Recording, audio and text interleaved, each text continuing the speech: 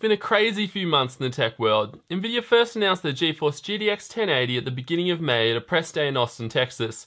10 days later, the embargo was lifted and reviewers such as myself could release our results. A further 10 days down the track, the 1080 became publicly available on May 27th and sold out shortly after. The initial release, however, was for the Founders Edition, which is essentially a grossly overpriced reference card. The partner board models were to come at a later date, though the exact date hasn't been made clear. Historically, AMD and Nvidia's partners do a much better job of building a graphics card around the GPU, and we expect things to be no different this time, despite Nvidia's bold claims that the Founders Edition will be the best 1080 to hit the market. I'm pretty sure board partner Gigabyte might have something to say about that, and well, in a way they have, by responding with the GeForce GTX 1080 G1 gaming graphics card, and we'll take a look at this beauty today. So first, what makes the 1080 G1 gaming so special? Well, gone is the dreaded blower-style cooler, and replacing it is Gigabyte's WindForce 3X cooler with blade design fans. The larger heatsink has been complemented with 3 copper heat pipes featuring a direct touch design, which means the copper pipes come in direct contact with the GPU's surface. These aren't just any old heat pipes either. Gigabyte says they're composite heat pipes that combine both thermal conductivity and phase transition, which improves heat transfer between two solid interfaces, improving the cooling capacity by 29%. The heatsink uses the tried and true Gigabyte Triangle Cool technology, which combines the fins with an aluminium clip module which further enhances heat dissipation. Giving the G1 gaming cooler a bit of bling is, yep, you guessed it, RGB lighting. Whether you think it needs it or not, gamers can enjoy 16.8 million customizable color lighting, which can be adjusted using the Xtreme Engine utility, which I'll check out shortly. Sadly, with the G1 gaming, no major changes have been made to the PCB, so we're still limited to a single 8-pin PCI Express power connector. The G1 Gaming is Gigabyte's mainstream GTX 1080 offering. Their more extreme version will be known as the Xtreme Gaming model, and it will feature dual 8-pin PCIe connectors and a redesigned PCB. The G1 Gaming is the card that we can expect to hit that $600 MSRP at some point, while the Xtreme Gaming will likely be priced closer to the Founders Edition's $700 MSRP. Still, while the G1 Gaming isn't Gigabyte's most extreme offering, it is far from sedate, and despite the same power input configuration, the PCB has been reworked and upgraded.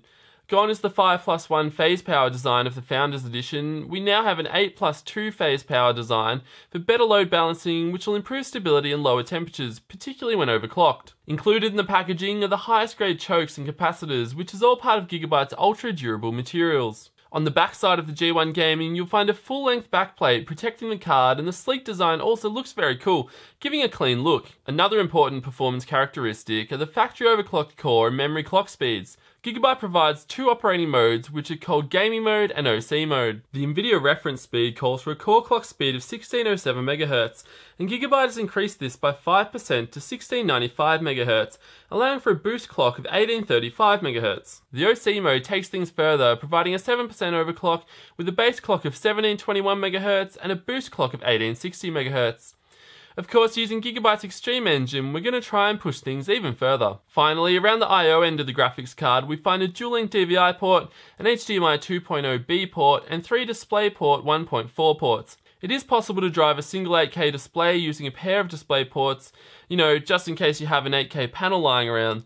So while you ponder that, let's get back into the benchmarks. First up, we're taking a look at the results in ARMA 3 at 1440p. Here you can see that Gaming Mode netted us basically the same performance as the Founders Edition.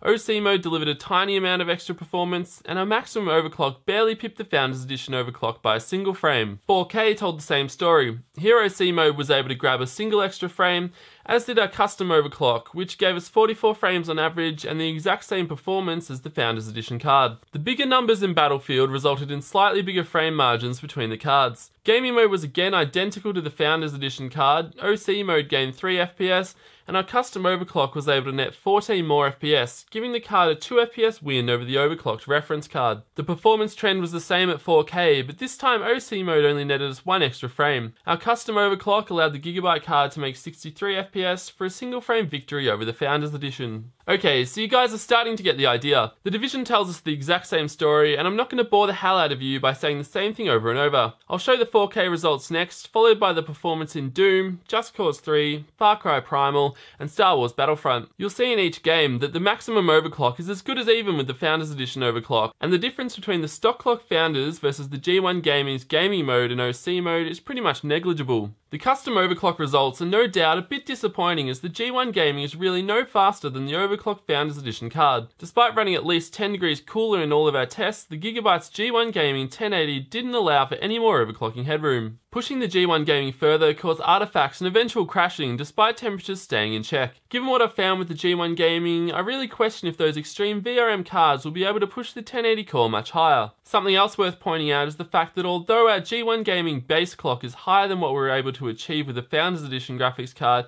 the resulting performance was much the same. This is due to the boost clock, which was throttled down below 2 GHz after 10 minutes of gaming, despite temperatures never exceeding 74 degrees Celsius. The average operating frequency was 1949 MHz, and this did cause the G1 Gaming's fan to spin up to an audible 2300 RPM.